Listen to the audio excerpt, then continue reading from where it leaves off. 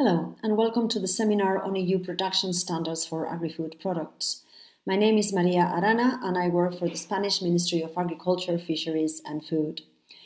In today's session, we will talk about the EU phytosanitary system and the plant health law. Just to provide a bit of context, I think it's important to mention that the European Union is not a homogeneous region. As a matter of fact, it includes a wide array of landscapes and ecosystems that could be organized in larger geographical areas called biogeographical regions, depending on the vegetation that occurs naturally on them and the sharing of certain ecological traits.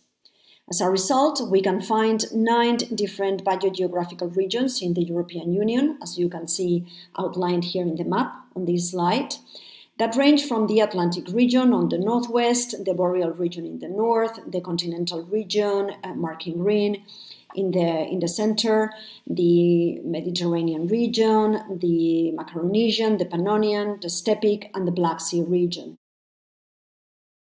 All this biogeographical variability allows for broad range of crops. And thus we find that in the European Union we can find productions of forage plants, fruits and vegetables, grains, oleaginous seeds and fruits, olive oil, potatoes, just to name some of the most relevant. But along with this broad range of products also comes a broad range of local pests, be it insects, bacteria, viruses, whose movement across the territory of the European Union may pose a phytosanitary risk. This is particularly relevant in the context of the single market of the European Union. Since 1993, the EU allows the free movement of capital, labor, goods and services. And the resulting trading bloc has seen a great increase in the volume of trade. But the increased volume of trade also means an increasing likelihood of the spreading of harmful organisms. In addition to this, there are also other threats to plant health, such as the globalization of trade and climate change. So in order to fight all these threats, the European Union has established rules to determine the phytosanitary risks posed by any harmful organism and also has set measures to reduce such risks to an acceptable level. So, how does the EU ensure the safety of its plant and plant products? Well, the strategy of the European Union is based on 3 main action lines. First, the pest categorization with the associated concept of regionalization. Then, the control on the internal movement of plant and plant products. It also has tools to assist him in that respect, like the plant passport, the common health entry document for plant products, the CHED-PP, the Eurofit outbreaks alert system, and then it exerts control on external trade, both by applying controls and checks on the goods that are going to be imported into the European Union, as to the export controls that applies to the products that are leaving the European Union and are going to a third country. Let's talk a little bit more detail about the first element, the pest categorization. Here you have schematic representation of the hierarchy of pests for the European Union. On top of it, there are the priority pests. These are a subset of a broader category, the EU quarantine pests. The European Union defines a pest as a quarantine pest within or with respect to a defined territory when it fulfills all of the following conditions. The identity of the pest is established, the pest is not present in the territory, or if it's present, it's not widely distributed. The pest is capable of entering, establishing and spreading through this territory or part of it. The entry, the establishment and the spread of the pest would represent an unacceptable social, environmental and economic impact on that territory. And last but not least, there are feasible and effective measures available to prevent the entry, the establishment, and the spread of that pest. And also, there are measures available to mitigate the risk of that pest. The quarantine pests are all listed in the so-called Union Quarantine Pest List, and Union Quarantine pests shall not be introduced, moved within, held, multiplied, or released in the Union territory. In case a quarantine pest is detected within the EU territory, eradication measures should be adopted. That may include the creation of demarcated zones, with their relevant infested zones and buffer zones, and the adoption of whatever actions professional operators or other stakeholders may put in place in order to eradicate the quarantine pest. Going back to priority pests, as we said, they are a subset of the European Union quarantine pests. And those are pests whose potential economic, environmental, or social impact is most severe. So in order to allow efforts for the control of Union quarantine pests to concentrate on these ones, a restricted list of such pests, the priority pests, is established. The last group would be the union-regulated non-quarantine pests. These are disqualified, or these are pests that qualify as such if they fulfill a set of characteristics, which are that the identity of the pest is established, that it is present in the Union territory, but it is not categorized as a quarantine pest, it is transmitted mainly through plants for planting, the presence of that pest in those plants for planting would represent an unacceptable economic risk, and again, there are feasible and effective measures available to prevent the presence of this pest in the plants for planting. So, professional operators shall not introduce these union-regulated non-quarantine pests or move the pests within the union territory on the plants for planting through which this pest is transmitted. Moving on, we can talk a little bit about regionalization. Regionalization provides additional protection to geographical areas against non-present harmful organisms. Protected zone quarantine pests are established with the aim to prevent the spread of harmful organisms. When a quarantine pest is present in the Union territory, but it's not present in a member state of the EU, and it is not a Union quarantine pest, then the European Commission may recognize such territory as a protected zone in regard to that quarantine pest. So, a protected zone quarantine pest shall not be introduced, moved within, held, multiplied, or released in the respective protected zone. So protected zones are geographical areas in which one or more harmful organisms that may be established or not in the rest of the Union are not known to occur, in spite existing favorable conditions for the establishment of such pest. Also, in terms of internal movement, if you remember a couple of slides earlier, we talked about the tools that the European Union has put in place in order to control the internal movement of plants and plant products. And one of them that was mentioned was the plant passport. A plant passport is an official label for the movements of plants within the Union territory and where applicable within protected zones. This plant passport, what it does is to attest compliance with all the requirements set out in the legislation for the movement into and within protected zones.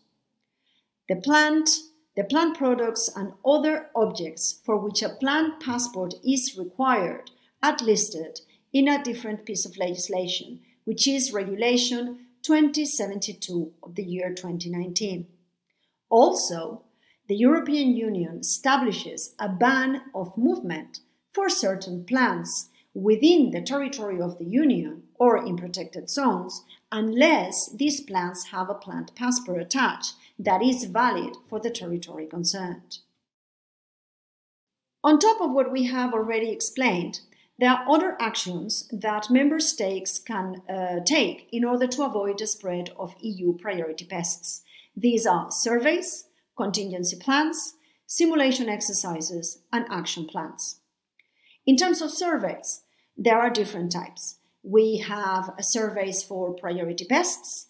These should be done annually, and they must include a high enough number of visual examinations, sampling and testing in order to ensure the timely detection of priority pests.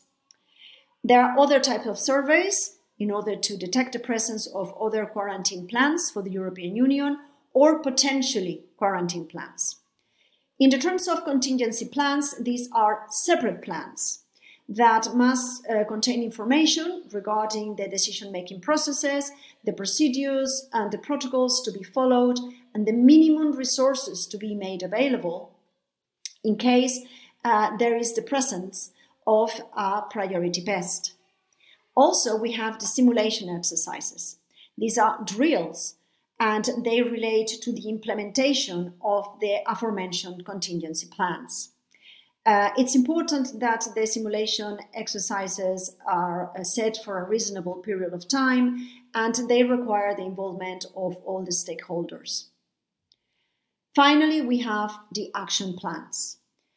Where the presence of a priority pest is officially confirmed in the territory of a member state, then the competent authority must immediately adopt an action plan. This plan needs to set out the measures for the eradication of that pest, and also it has to provide a time schedule for the application of those measures. So the action plan shall include a description of the design and organization of the surveys, the number of visual examinations and the samples that are to be taken and the laboratory testing, as well as the methodology that is going to be used for the examination, the sampling, and the testing. In regard to outbreaks, when there is an outbreak of a disease, a member state shall notify the European Commission and other member states where its competent authority officially confirms any of the following situations. When there is the presence in its territory of a union quarantine pest not known to be present there, and the presence of a union quarantine pest in a part of its territory where it was previously not present. Then, the Standing Committee on Plant Health must conduct a risk assessment. And based on that risk assessment, the European Commission will set out measures against specific union quarantine pests. Those measures shall implement specifically for each of the pests concerned one or more of the following provisions.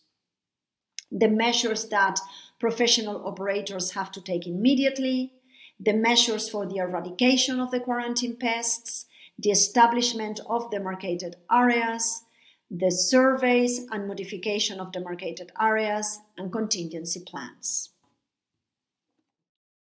I think it's worth speaking in a little bit more detail about the European Union contingency plans. As we've said before, they are separate plans that they have to outline what are going to be the decisions to be made, what resources are at our disposal, what is going to be done. So these plans include the measures to be taken against the introduction of priority pests, and in the case of pests already present, they need to outline how to act swiftly and effectively in order to determine the spread of the pest. Each contingency plan shall include the following: the measures to be taken concerning the provision of information to the Commission and the other member states and the professional operators, the arrangements for the recording of the findings of the presence of the priority pest in question, any assessment made by the member state in regard to the risk that that priority pest poses for the territory, the risk management measures that are to be taken in regards to the priority pest and the procedures that are going to be followed, the principles for the geographical demarcation of the demarcated zones, and the protocols describing the methods for visual examination, sampling, and laboratory testing. Moving on to the next element, which is the control on external trade. As you remember, the European Union applies controls to the goods to be imported into its territory, and also controls to products that are going to leave the EU territory and going to the third countries. So it applies import controls and export controls. Going into the safety of the imports, what is important to mention is that on the 14th of December 2019, the new plant health regime of the European Union came into force. This represents a departure from the former approach of the European Union to plant health, in the sense that from now on, all products, plant products coming into the European Union must enter accompanied by a phytosanitary certificate.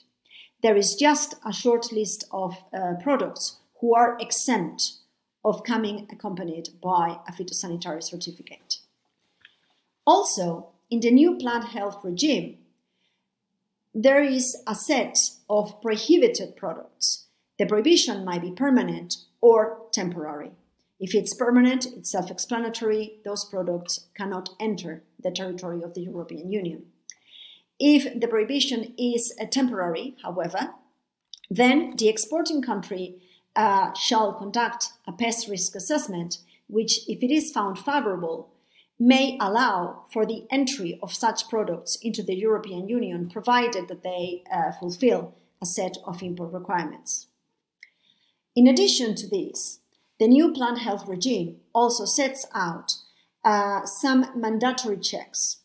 Plants and plant products whose entry is allowed will now be accompanied by a phytosanitary certificate. Among these, we need to distinguish between those products that will require both identity and physical checks on 100% of cases, and those who will undergo inspection on only 1% of instances. Finally, in terms of the exemptions that we have mentioned, just to indicate that the list of products that are exempt from entering the EU with a PC is extremely short. There are only 5 products, and these are the pineapple, the coconut, the dates, the durian, and the bananas. They are considered to be practically risk-free from a phytosanitary point of view.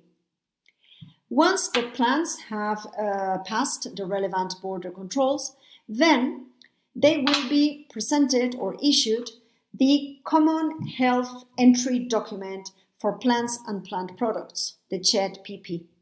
And this is a document that is going to accompany or is going to be attached to these products across all their movement through the European Union territory, from the point of entry to the final destination.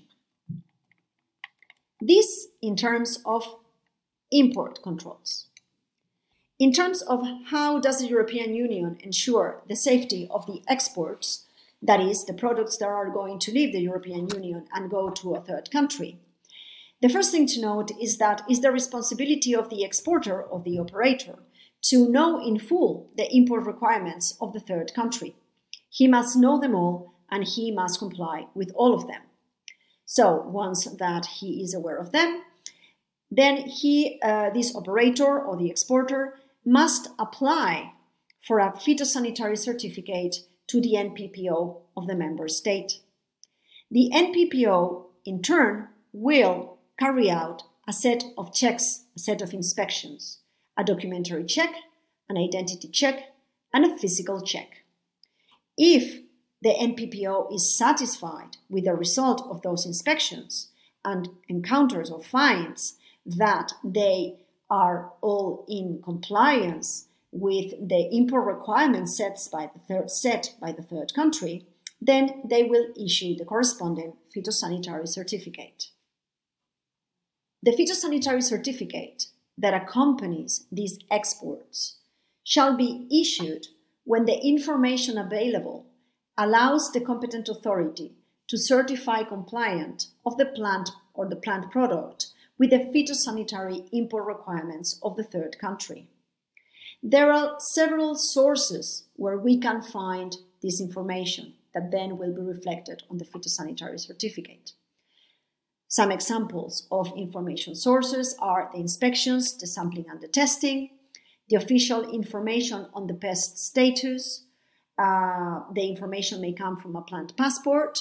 They also may come from the wood markings of the wood packaging material, and also from the information included in pre-export certificates, or may come from the official information that is included in the phytosanitary certificate where plants, plant products or other objects have been introduced into the Union territory from a third country.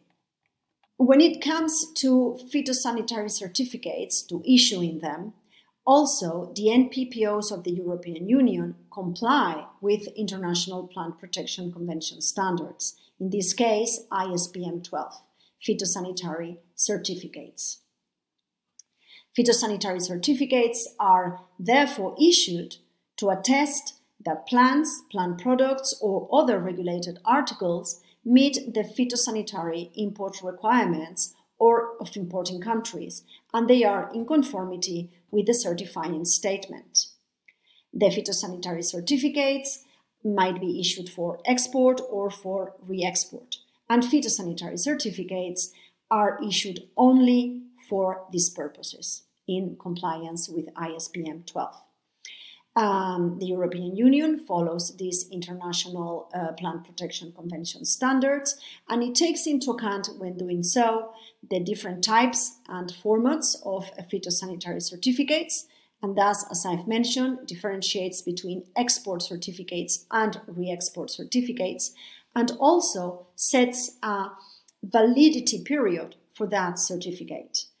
It's important to mention that the phytosanitary security of consignments might be lost after issuance, and therefore the NPPO of the exporting or re-exporting country may decide to restrict the duration of the validity of those certificates after issuance and prior to export.